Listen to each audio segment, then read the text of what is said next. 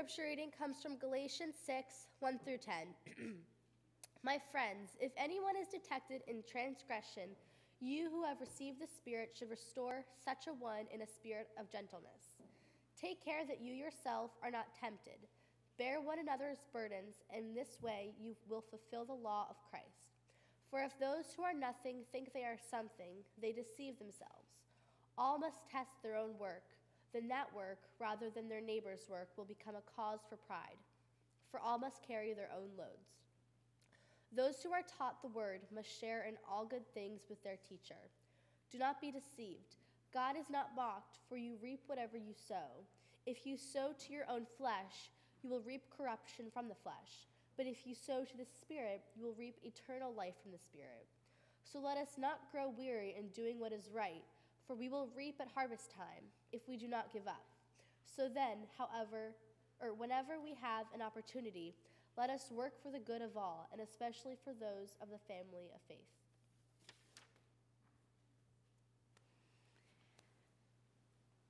Gentleness, a fruit of the Spirit.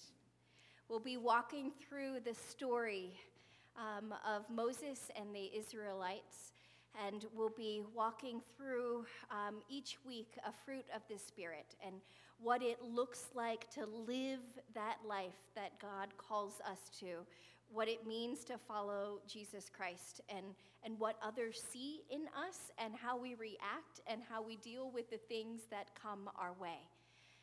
In this baptismal covenant, we ask each of us, just as we just asked Macy, to renounce the spiritual forces of wickedness and to reject the evil powers of this world. They are real.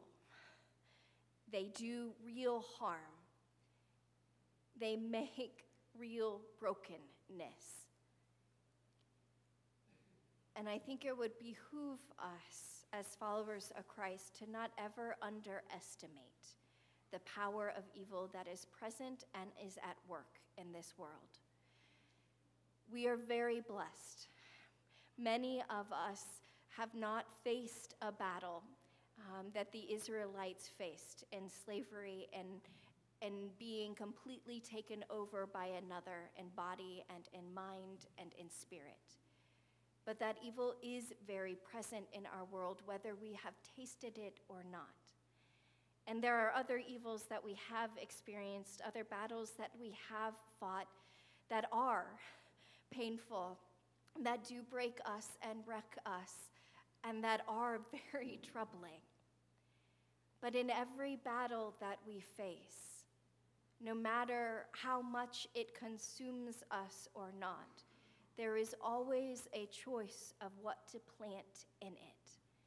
And the call to gentleness is not an easy one when you place it in the context of injustice and of evil and powers of oppression. How do we pray for those who are breaking us? How do we leave room for God to love them as well? How do we be able to be present and create enough margin in our relating that we're able to see the complexities of life? John, I'm going to call on your prayer this morning.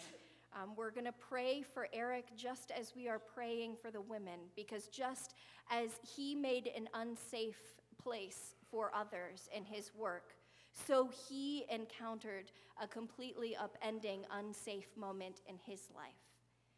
And so it is the spiritual fruit of gentleness that empowers us to hold both of those present, to not divorce it from the strength and the call to justice and right relationship that is important, but also not to cast anyone aside, and to pray for them and all that they experience in life as well.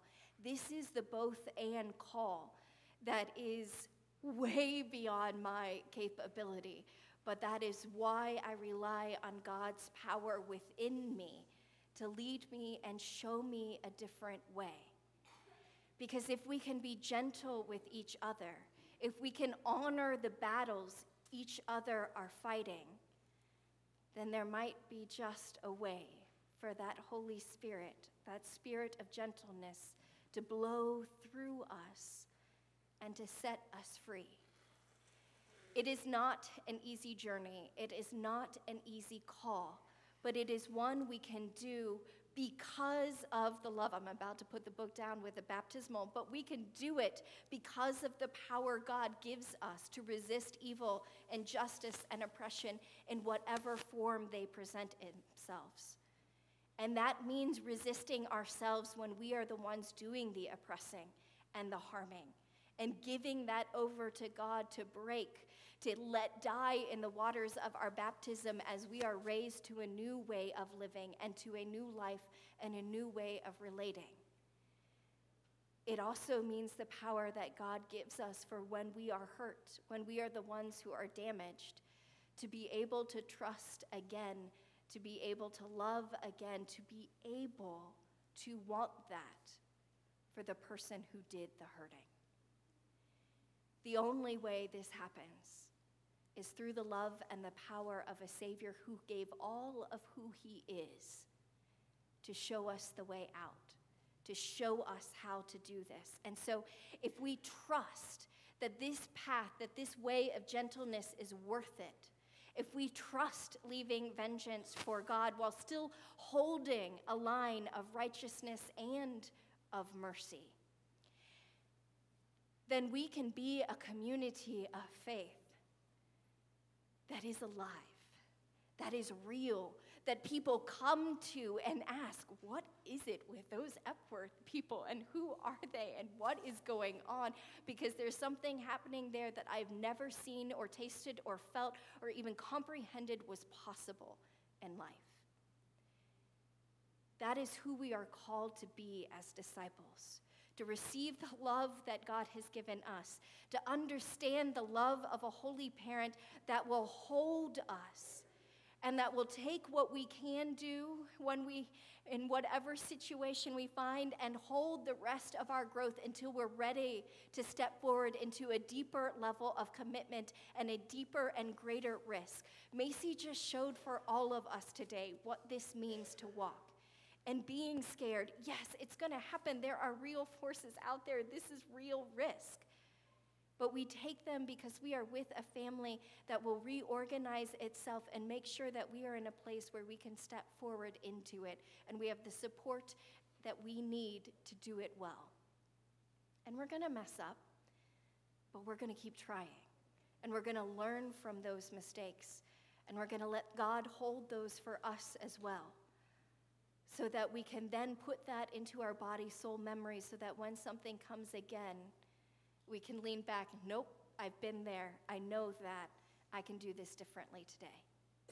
And if God can do that for us, can hold that space for us as God calls and chastises and enchants and grows us forward into the people God knows we can be and created us to be, then this is our call of what we do for each other and for the world. And if there's anything this world needs right now, and all of the divides that are happening, and all of the fear that is raging, and all of the anger, and in all of the worlds that have turned upside down, it is gentleness. So may we be gentle with each other. May we contribute to the United Methodist Committee on Relief to provide some margin and gentleness and presence and space for all of those who are facing homelessness from the storms and don't know how to rebuild. And prayers too for the Rohingya who are suffering in Myanmar and flooding to Bangladesh to try to escape with their lives, and then land in Bangladesh, in a country that is a third of it underwater and in its own crisis and own battle. We pray for a gentleness that will make space for all to find the healing that they need, for all to find wholeness, for all to find freedom, and for us to know that there is enough of that for each and every one of us. So let us stand and sing, "Lead on, O fiery pillar and cloud of presence," because we don't do this journey alone. And this week, be gentle and leave room for the battles that others are fighting.